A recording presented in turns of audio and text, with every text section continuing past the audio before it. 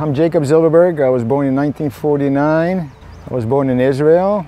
Was in Israel till 1972. Ended up in the US of A. Was offered a scholarship to play soccer. Went to school at West Virginia University. After his years at West Virginia, the electrical engineer kept playing soccer until he was 55.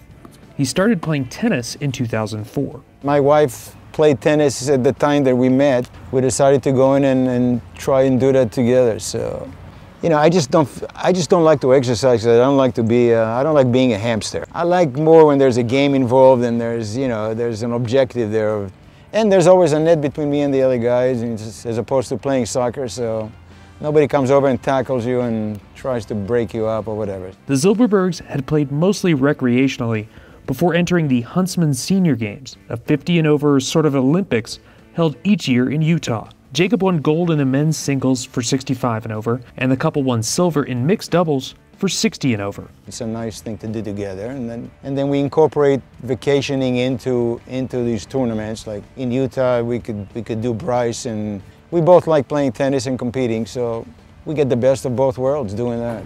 While competing with your spouse might seem like a recipe for arguments, Jacob has some advice for couples considering it.